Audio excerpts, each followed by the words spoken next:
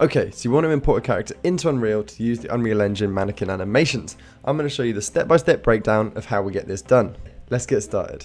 Right, so the first thing you need to do is ensure your rig is set up properly so it can use the animations. This means that you need a rig that has the same bone hierarchy as the Unreal Engine mannequin. This sounds quite confusing, but it's fairly simple. Just make sure your rig has these bones and they're attached together the same way the ones on screen are. It's particularly important that you don't forget about the root bone.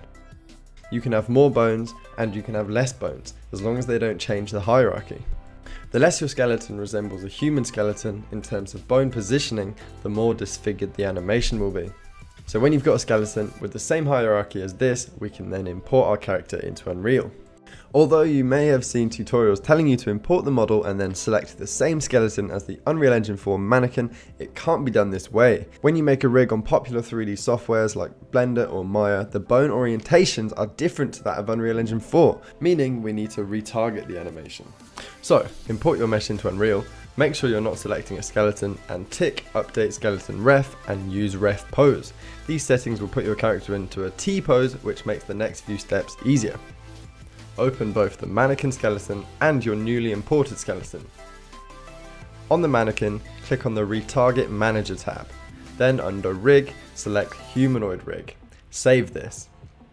Back on your skeletal rig, do the same, Retarget Manager, Humanoid Rig. For each bone, select your matching bone for your rig. If your bone has the same name as the mannequin rig already, it will be filled out for you. What we're doing is matching up our new character's bones with the mannequins, so although they're two different skeletons, the program knows how to use our new character with the mannequin animations. Now look at the pose of your character, then go onto the mannequin skeleton and click View Pose. Move the mannequin into a similar pose to your character's pose by rotating his bones. Mine was in a T shape, so I'm moving the mannequin into a T shape. When you're finished, click Modify Pose, use Current Pose. You'll know it's worked when you click View and Hide Pose. It will flick between the pose we just made and the default pose. Back in the content browser, right click one of your mannequin animations and click Retarget Anim Asset. You should be able to click your skeletal mesh on the left now. Once selected, you'd usually be able to see your character on the right. However, Unreal has a bug where you can't see your character for the first retarget you do, so just click Retarget. Now we've gotten the bug out of the way, instead of clicking on an animation, right click on the mannequin's blend space and click Retarget Anim Asset. Select your character again, and now you should be able to see him on the right side. If you can't see him, it might just be because your character is really small. This isn't much of an issue though, because you can just scale him up. Okay, so now we have all the mannequin animations remade for our character and a blend space combining them. We're not quite done however. Open up your character's skeleton again, and now we're going to tweak a few retargeting settings so the animations play better.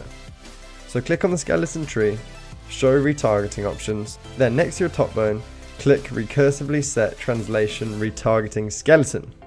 Then change your root and pelvis to animation. And now we're done. Open up your third person character blueprint, under mesh select your new character mesh, and then under animation select your newly created blend space. You might need to scale your character up or move him upwards if his feet are in the ground. Anyway, that is it for this video. I hope you managed to follow along and I hope your character is working for you. If you have any questions, I'd be happy to answer them in the comment section, and if you enjoyed the video, it would be so awesome if you could thumbs up the video, drop a sub if you're interested in learning Unreal Engine, like videos like this. Anyway, thank you for watching and I'll catch you next time.